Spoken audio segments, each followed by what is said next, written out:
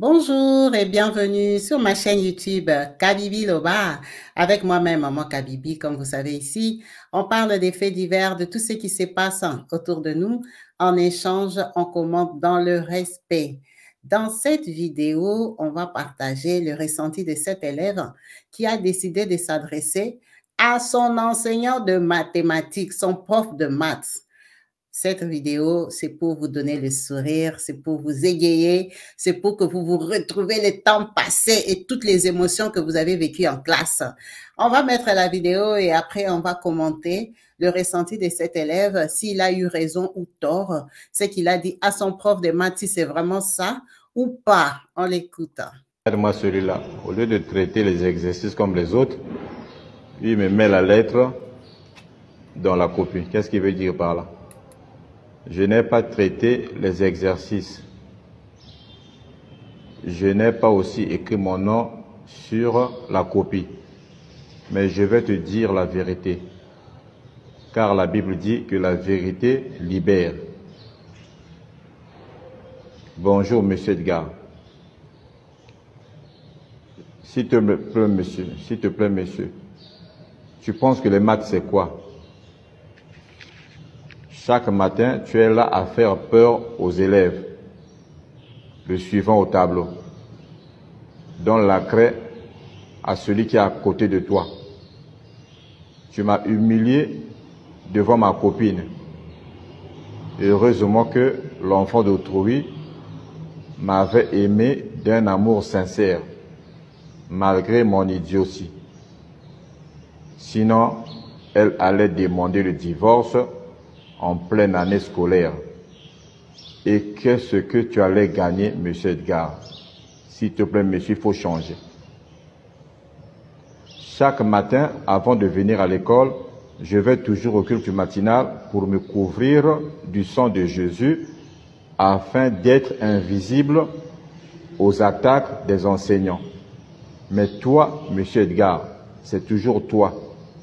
Tu parviens toujours à me repérer au fond de la salle et à m'envoyer au tableau. Et pourtant, je t'avais dit que dans ma famille, les gens meurent au tableau. Ça, ce n'est pas bien, monsieur Edgar. Il faut changer. À ton âge, tu continues de résoudre les exercices comme un gamin.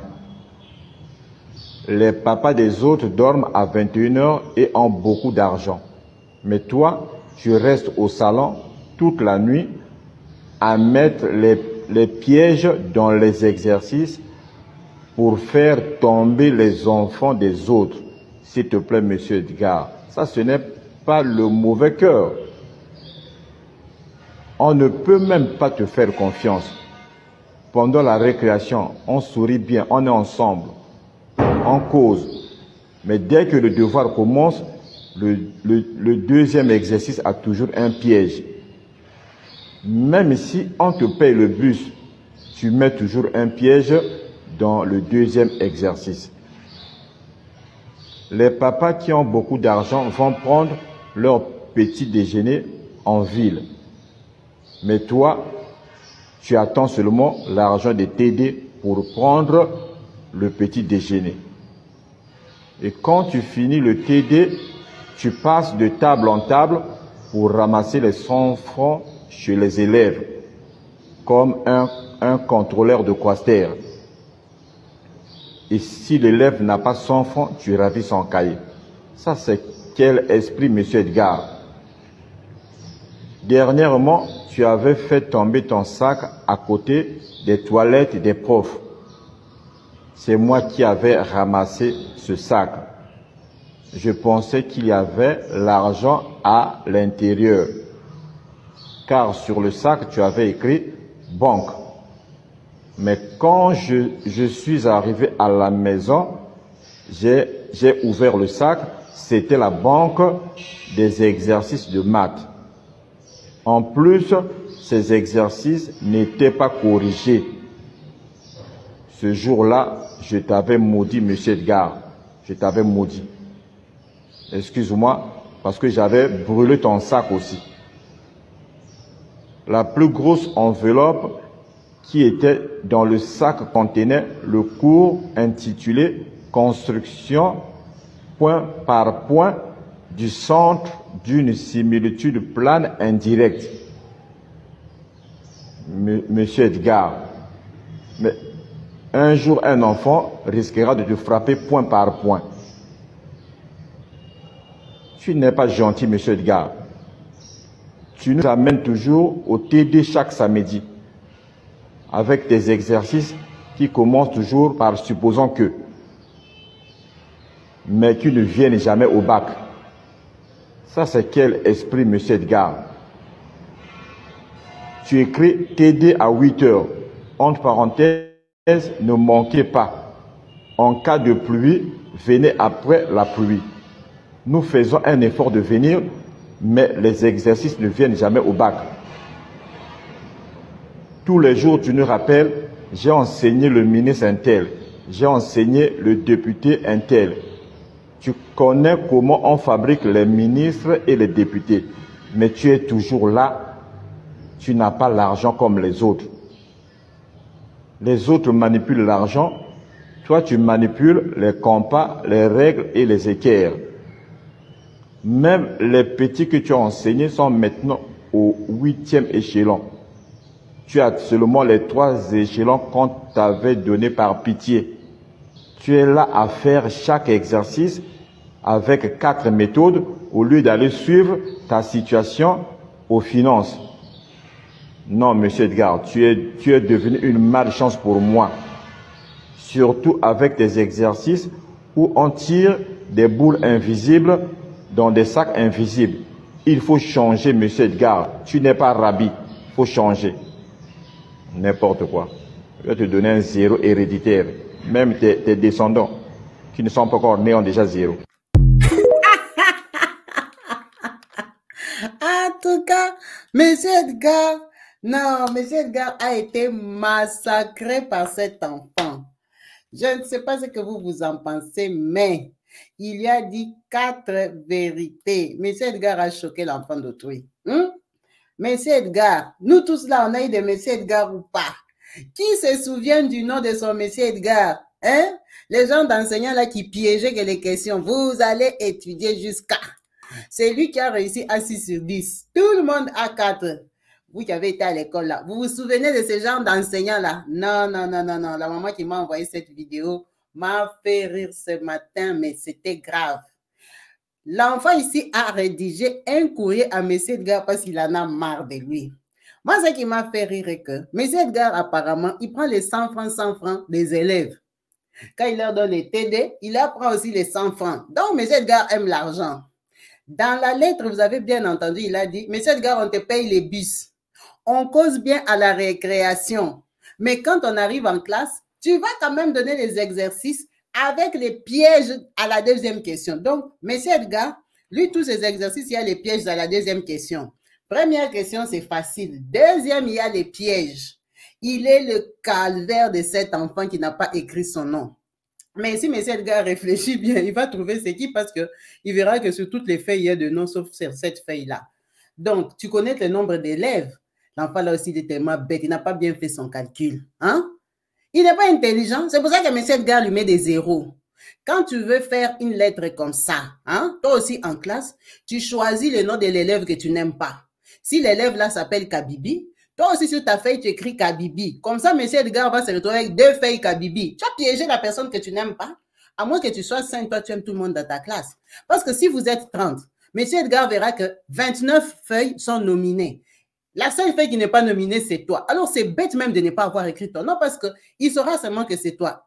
C'est pour ça qu'il lui a dit, il lui met 0 jusqu'à sa 13e génération. Donc, tous les descendants de cet enfant-là auront des 0 en mathématiques de M. Edgar. M. Edgar l'a humilié devant sa copine. Les jeunes garçons ici même. Lui, il va à l'école. Il a déjà une copine qu'il estime que sa copine allait le quitter. A failli le quitter à cause de M. Edgar. Mais heureusement que l'enfant d'autrui l'aime naturellement malgré qu'il est con. Franchement. Cette fille-là même, on voit comment on humilie son copain en classe. Il ne connaît pas les maths. Il est bête. Mais elle aime quand même. Vous voyez la soumission des femmes. Ça commence déjà à l'enfance. Mais M. Edgar a été lavé. Mais Edgar fait que se vanter que lui, il a enseigné les ministres, il a enseigné les députés, il a enseigné, je ne sais pas, président de la République. Et il manie l'argent. Mais Edgar manie les compas. L'enfant ici m'a tué. Ike. Il a savonné M. Edgar, mais en vérité, je vous l'ai dit, beaucoup d'enseignants sont comme M. Edgar. Ils ont que les gros noms dans leur bouche. Ministre tel, c'était assis sur ses bancs. Député tel, c'était assis sur ses bancs. Mais M. Edgar marche à pied. C'est ce qui est dommage dans nos pays. Les gens comme le M. Edgar ici, chacun sait que dans tel cours, tu étais faible. Chacun a son M. Edgar dans sa tête. Quand tu grandissais, le cours là où tu t'en sortais pas là, c'est la qualité de M. Edgar ici. Si c'est maths physique, toi-même tu le connais. Si c'était géo, toi-même, si c'était même anglais, toi-même tu connais ton M. Edgar. N'hésite pas d'écrire son nom et ton école, on va rire, on va se souvenir de nos M. Edgar. Les messieurs Edgar ici, ils sont dans toutes les écoles, les messieurs là qui piègent. Les gars lui ont même dit, tu nous fais faire les exercices. Tes exercices là, jamais on les pose aux examens d'État pour avoir le bac. On ne les pose jamais. Ce sont seulement des exercices pièges pour les faire réfléchir, pour les pousser à bout. Oh, monsieur Edgar, ça c'est quel esprit? Toi, tu es devenu le cauchemar. Non, le gars a dit, tu es devenu la malchance de ma vie. Ouais, là, on va ici. Au lieu d'étudier les maths, il a étudié comment écrire les courriers. Un courrier encore plus bête à M. Edgar, qui va encore lui coller des zéros. M. Edgar, la qualité ici, tu viens d'où? Tu viens d'où? Le gars a dit, je vais te dire 4 vérités. Vraiment, il a vomi ce qu'il y avait dans son cœur. Il lui a dit vraiment ce qu'il pensait de lui. Il a dit, lui, dans sa famille, les gens meurent au tableau. Donc, chaque matin, il part à l'église. C'est laver le sang de Jésus pour être invisible aux enseignants. Papa, ça c'est quelle prière matinale? Même Jésus est étonné. Donc, lui, il met le sang de Jésus pour qu'on ne le voie pas par les enseignants. Mais M. Edgar le voit toujours. M. Edgar le fait passer devant les tableaux pour l'humilier devant sa copine. Pour l'humilier devant les gens. Lui, il ne comprend pas les maths. Est-ce que M. Edgar n'a pas encore compris que lui, il ne comprend pas les maths? Pourquoi il les choisit toujours lui et puis il dit, donnez la craie au suivant. Vous connaissez les gens d'enseignants là que tout le monde va passer devant. Donc, quand tu termines l'exercice, tu donnes la craie à ton voisin. Ton voisin aussi va passer maintenant. Lui, il va rester sur le banc comment? Il est obligé de passer devant. Mais Edgar aussi ne connaît pas les sentiments des enfants, que les enfants ont déjà leurs copines en classe. Il fait que les envoyer au tableau, il humilie les garçons devant les filles. Mais Edgar. Mais Edgar, tu as vu comment un jour, on va te taper par les enfants là. Les enfants là que toi, tu cochonnes comme ça. Ah, non, non, non, non, non, non. Regarde-moi celui-là. Au lieu de traiter les exercices comme les autres, lui, il me met la lettre dans la copie. Qu'est-ce qu'il veut dire par là? Je n'ai pas traité les exercices. Je n'ai pas aussi écrit mon nom sur la copie. Mais je vais te dire la vérité. Car la Bible dit que la vérité libère. Bonjour, monsieur Edgar. S'il te plaît, monsieur. Tu penses que les maths, c'est quoi? Chaque matin, tu es là à faire peur aux élèves. Le suivant au tableau. Donne la craie à celui qui est à côté de toi. Tu m'as humilié devant ma copine. Heureusement que l'enfant d'autrui m'avait aimé d'un amour sincère, malgré mon idiotie. Sinon, elle allait demander le divorce en pleine année scolaire. Et qu'est-ce que tu allais gagner, monsieur Edgar? S'il te plaît, monsieur, il faut changer. Chaque matin, avant de venir à l'école, je vais toujours au culte matinal pour me couvrir du sang de Jésus afin d'être invisible aux attaques des enseignants. Mais toi, monsieur Edgar, c'est toujours toi. Tu parviens toujours à me repérer au fond de la salle et à m'envoyer au tableau. Et pourtant, je t'avais dit que dans ma famille, les gens meurent au tableau. Ça, ce n'est pas bien, monsieur Edgar. Il faut changer. À ton âge, tu continues de résoudre les exercices comme un gamin. Les papas des autres dorment à 21 h et ont beaucoup d'argent. Mais toi, je reste au salon toute la nuit à mettre les pièges dans les exercices pour faire tomber les enfants des autres. S'il te plaît, monsieur Edgar, ça ce n'est pas le mauvais cœur. On ne peut même pas te faire confiance. Pendant la récréation, on sourit bien, on est ensemble, on cause. Mais dès que le devoir commence, le deuxième exercice a toujours un piège. Même si on te paye le bus, tu mets toujours un piège dans le deuxième exercice.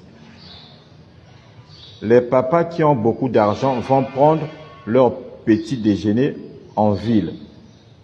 Mais toi, tu attends seulement l'argent de t'aider pour prendre le petit déjeuner.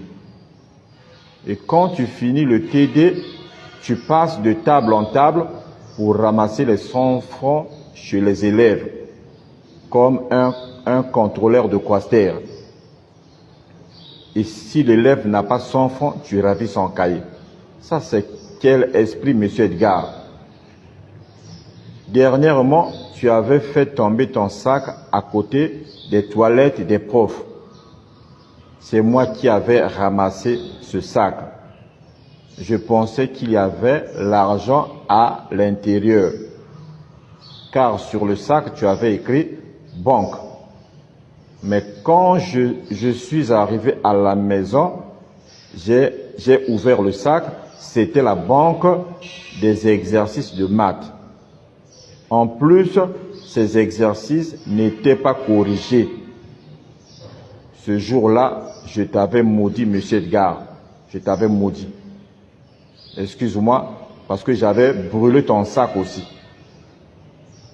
La plus grosse enveloppe qui était dans le sac contenait le cours intitulé « Construction, point par point, du centre d'une similitude plane indirecte ». Monsieur Edgar, mais un jour un enfant risquera de te frapper point par point. Tu n'es pas gentil, monsieur Edgar.